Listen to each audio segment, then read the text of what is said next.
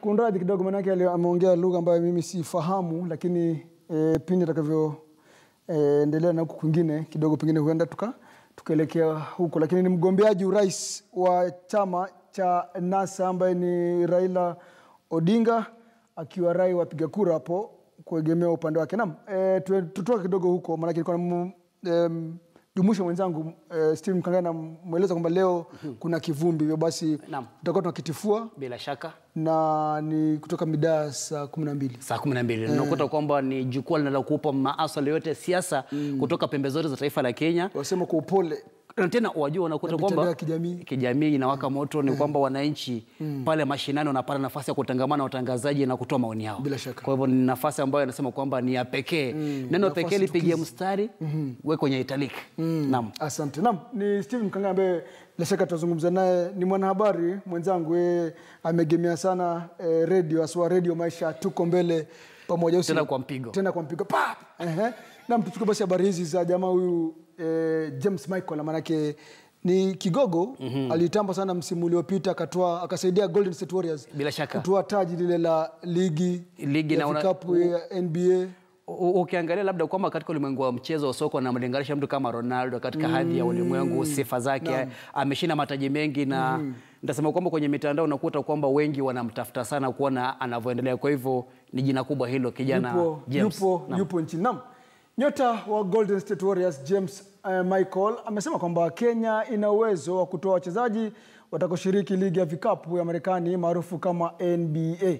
Na nyota huyo ambaye yumo nchini kwa siku 6 atakuwa akitoa mafunzo kwa chipukizi wa mpira wa vikapu akishirikiana na World Hope. Robinson Okenye na taarifa zaidi.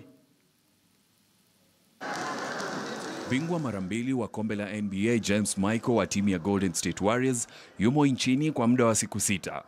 James akishirikiana na World Hope Center kutoka Kawangware anashiriki katika kliniki ya mpira wa vikapu kwa kuwapa chipukizi mafunzo. Obviously we're just having a lot of fun. A lot of these kids, this is their first time playing basketball, but some of them have also played before. So we're really just trying to come in here and love on them, show them what One Die for All camp is all about, and really just excited to be working with them all week here at the Hope Center. And I was watching him in there a while ago. He's just one of the guys in there with the kids, taller than everybody else, but teaching them how to play ball. It was very exciting. But just the opportunity to have this basketball camp to come out and try to work with young people and instill in them the ability to play the game. It just felt good to be out there and to be able to show them some of the fundamentals of basketball. Nyota huyu ambaye alishinda taji la NBA msimu jana na Warriors anadokeza kwamba Kenya ina uwezo wa kuwa na wachezaji kwenye ligi ya NBA hivi karibuni. And I think just seeing the kids here today and seeing how they're learning, seeing how they're just becoming better and better basketball players, I think, it's only a matter of time before you see a Kenyan in the NBA. Je, nyota huyu anajihisi vipi kuwa bingwa mara 2 wa ligi ya NBA? It's a blessing from God, and that's what I really just try to tell these kids, that no matter how many games you win or how good you are, at the end of the day, we're all just so blessed. So to be able to come here after winning the NBA championship and see the Hope Center and see the beautiful country of Kenya and the city of Nairobi is just something that I'll never take for granted. Makocha wa humu nchini pia wanadai ziara ya nyota huyo ni baraka kwao. In Nigeria, there are 5 guys who have gone to the NBA this year, young players.